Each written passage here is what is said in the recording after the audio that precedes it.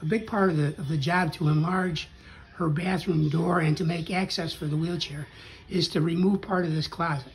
And we're going to do that. We're going to take this wall out. We're going to reroute whatever we have to as far as electrical goes. And we're going to go ahead and extend the wall over wide enough so that she can get her chair in. So you see we're going to take the closet shelves off, move them over, build a new wall, and put the barn door access behind there. So it's all going to work out well. Main thing is just to get things built and then repair it as we need to. Painting, of course.